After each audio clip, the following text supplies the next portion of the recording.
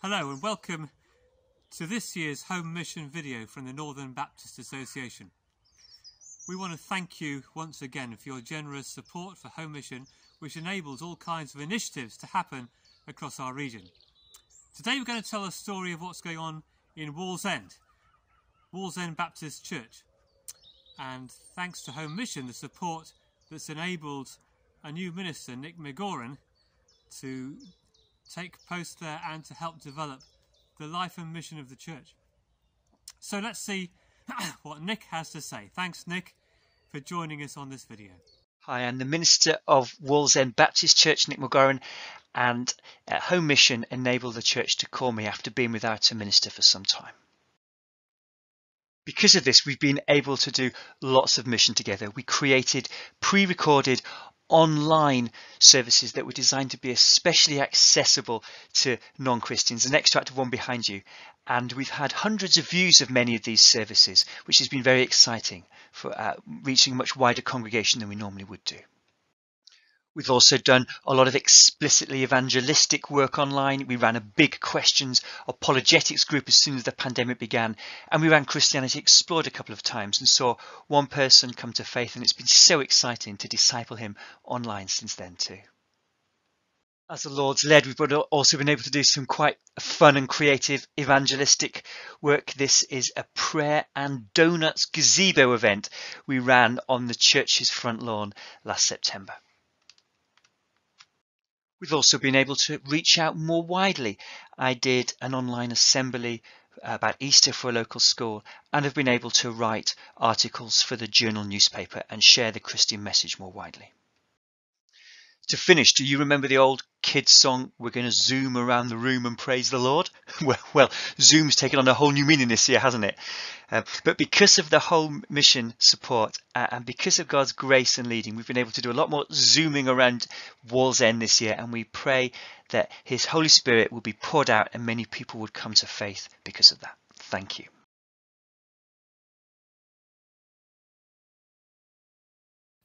Hi, my name is Edith Ramsey from the Baptist Tabernacle in South Shields, and we want to thank Home Mission for their generosity, their support over these past months and years while we've been without a minister.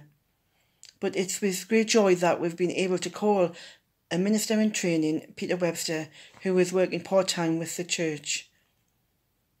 It's been a difficult time for the church without a minister over these years, so we are all grateful for Home Mission. Peter joined us in August-September time last year, which is a difficult time during the pandemic, but it's been great. He was able to start some Zoom meetings on a Sunday morning and also on a Wednesday evening for a prayer time. So it's been good to be able to keep the church together.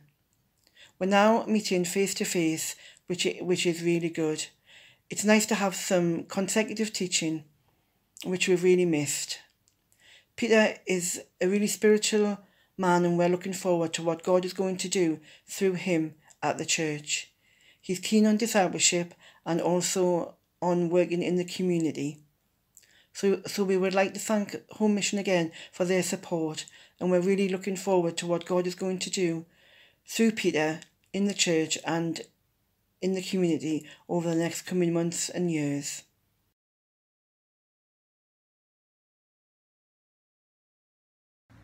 Hi, my name is Diane Watts and I'm a Baptist minister. I head up one of the 4 specialist teams based at Didcot. So the Faith and Society team is a very wide remit. We are there to help resource and enable churches across our Baptist family. We do that in lots of ways, by communication through using the website or the Baptist Together magazine, the Baptist Times. And also we are there to help us to reflect theologically on a range of issues that will be really important in your churches. Some of you will have already just in recent weeks picked up things like Politics in the Pulpit produced by Beth Allison Glennie. Or maybe you've had conversations with Jane Day, our gender justice enabler, or Wally Hudson Roberts, who's been helping us reflect theologically and responding to some of the significant issues over racial justice. We also connect the Baptist family ecumenically, helping the Baptist voice to be heard in a whole range of different places. It's a very exciting time to be a church in this country, and we very much do want to hear from you. Please do get in touch at any point. We love to talk, but most of all, we really love to hear your stories, and we want to share those as widely as possible. Thank you. Hi everyone, it's good to have this opportunity to speak directly to you as your Home Mission Coordinator.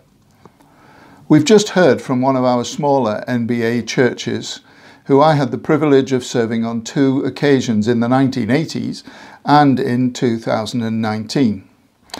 They are benefiting from a grant towards their ministry, and as we have heard, it is bearing fruit in all sorts of different ways. This has been made possible because of your church's giving to Home Mission. Unfortunately, we missed our target last year by about £2,000, as did many other associations, and as a consequence, our grant from the BU was reduced for this year. This means that we will have slightly less funds to give grants to churches to support their ministry and mission activities.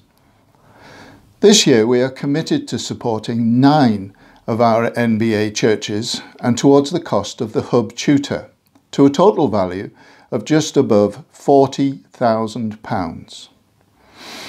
In the future we may not be able to be as generous unless the national giving to the family purse increases substantially.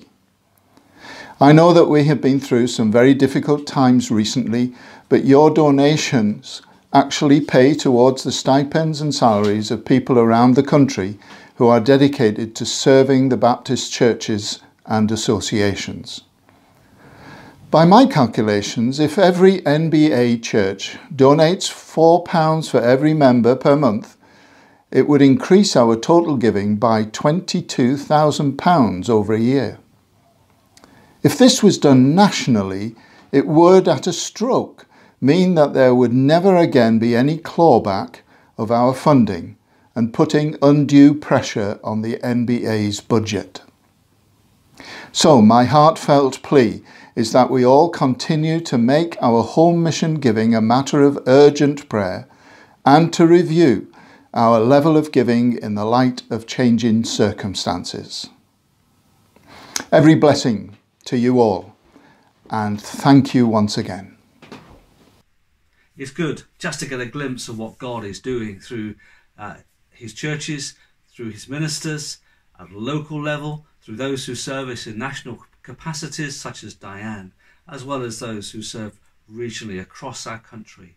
And we want to say a big thank you to you for your prayer, your encouragement, your giving, your support. For we all do this in the name of Jesus, seeking his glory and that his good news might be made known.